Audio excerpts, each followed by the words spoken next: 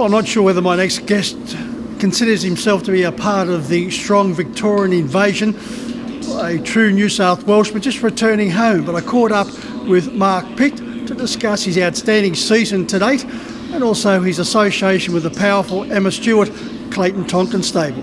Well, Mark, great to catch up with you, fresh from driving major celebrity to victory. I don't think you broke out a sweat, did you?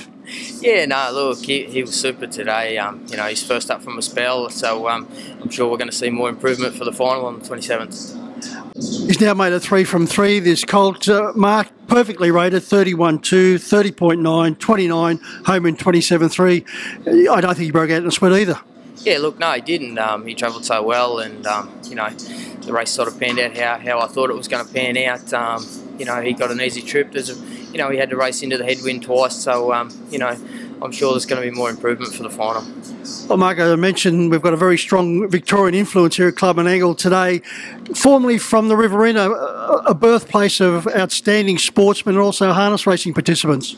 Yeah, look, it is. You know, it's always great support around the industry, but you know, to come from New South Wales in from such a strong background with the family and that, you know, made the move to Victoria. But you know, today there is a strong card of Victorians here. Your grandfather, Norm Dybert Sr., certainly one of the idols of that particular region. Yeah, look, he is. You know, somebody that I've always looked up to. You know, from when I could walk, I was sort of around the horses at his stables, and you know, it sort of progressed from there. Mum Leanne, also a noted horsewoman. Of course, your father, Ian, also a very consistent trainer driver.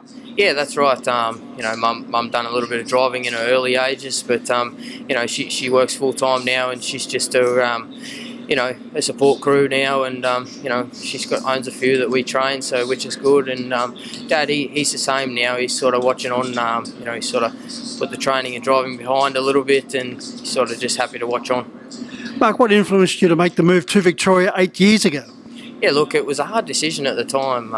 I just first started driving, and you know, I probably sort of wasn't getting the opportunities I thought I would have got around the Riverina area, because you know, a lot of trainers and drivers, they like to drive their own, so it was sort of hard for a freelance driver to make a move in the industry. So I decided that to move to Victoria, and I got the opportunity to go and work for Wayne Potter at the time, and you know, I jumped on that pretty quick because Wayne's a pretty successful trainer.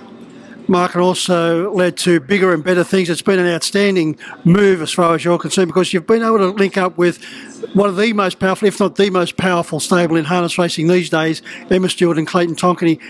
Great supporters of yours. Yeah, look, it was. You know, Wayne sort of helped me out and got me going. And then when I made the move I had to drive a couple for Emma and Clayton at the time, early days, and it sort of progressed from there. But to have a stable like them, you know, back you all the way through, you know, it's just such a big thrill for me to be able to know that a stable like that is all the way behind me. Mark, you've spent some time on the sidelines, but you've come back bigger, better than ever, with a desire and a hunger to succeed. Yeah, that's right. You know, we did spend a little bit of time on the sideline, but you know, to be back now today to doing what I love, you know, I'm more hungry than I was, you know, back in 2018 when it all started. Mark, in what is a very tough and competitive market down south of the border, with the number of outstanding drivers, to be leading the Metropolitan table with 28 so far this season, a big tick.